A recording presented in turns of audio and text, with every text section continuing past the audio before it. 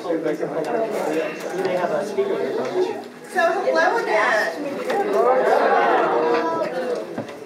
My name is Zora. I am a member here at UCA, and I'm also one of the co-chairs of the newly established Whitney Young Junior Society.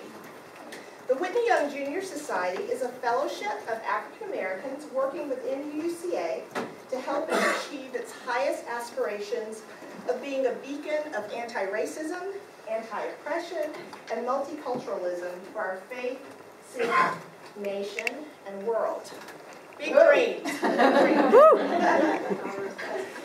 So, thank you so much for being a part of our very first program here. So we are grateful.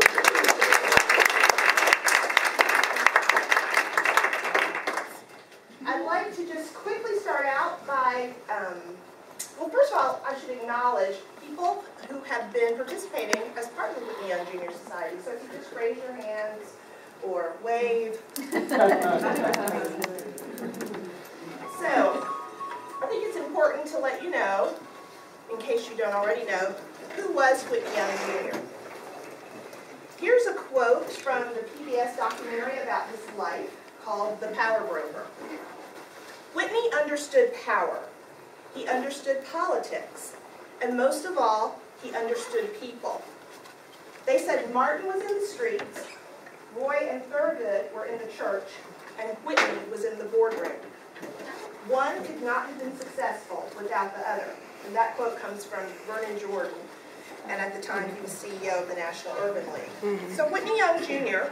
was one of the most important leaders of the American Civil Rights Movement and an advisor to three presidents, Kennedy, Johnson, and Nixon. He was a recipient of the Presidential Medal of Freedom from President Johnson, and he even had his own postage stamp in 1981. He came to Atlanta to be Dean of Atlanta University School of Social Work before going on to New York to become president of the National Urban League. But the reason our society is named after him and why he's so important to us is because he and his wife Anita integrated our congregation. And also, Whitney served on this board. And so, with that legacy, we just found it to be such an inspiring story. And our hope is that the Whitney Young Junior Society will be a way of carrying on the legacy that he established here by integrating our congregation. Come on in. Oh, okay. It's my daughter. And how can I even forget? Another reason we really love Whitney Young is because he was actually a Unitarian Universalist. Woo! Yeah. You know how we play people? We're like, they could have been. They were practically a Unitarian. He actually is a real Unitarian Universalist hero. So of that, we're very proud. So, for tonight's show, we hope that you can begin to imagine yourselves in a 1930s juke joint during the Harlem Renaissance.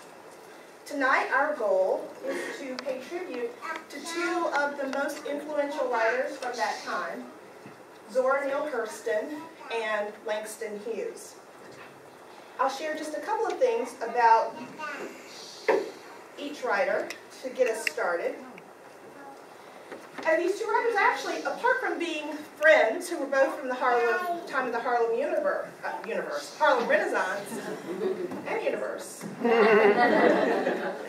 they have another interesting connection that I will share. But Zora Neale Hurston was ridiculed in her life and yet became even more famous after her death. She forged conventions of what it meant to be a woman and a black writer. She was free-spirited both professionally and personally. And she was committed to recording African-American culture using the vernacular that was spoken at the time. She was proud of her people, proud of the stories of her people, proud of the culture. And sometimes she was ridiculed for that, even by other black writers of the time who felt like maybe she should change the language to make it more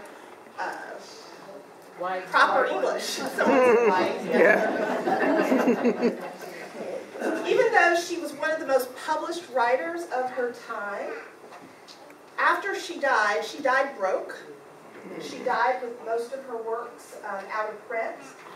And really, it was the efforts of Alice Walker to restore a light on Zora Neale Hurston's legacy that brought her work back to us, so that by the time I was an English major at Emory, I was reading her novels as a part of assigned courses.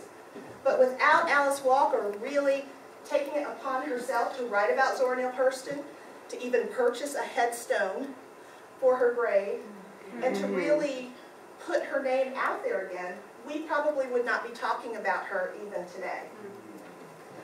Now, the other interesting connection, though, with Alice Walker and Zora Neale Hurston and Langston Hughes is that Alice Walker's very first short story, when she was still a college student and trying to become established as a writer, the person who gave her her very first opportunity to be published was Langston Hughes.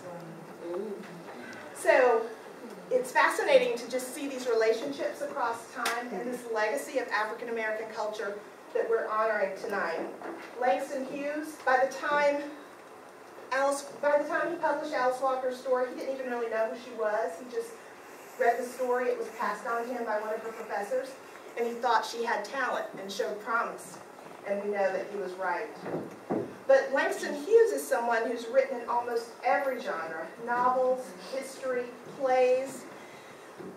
A lot of what we will celebrate tonight, though, is his poetry. He was known as a poet of the people. And so I hope that you will be inspired by us paying tribute to these writers tonight.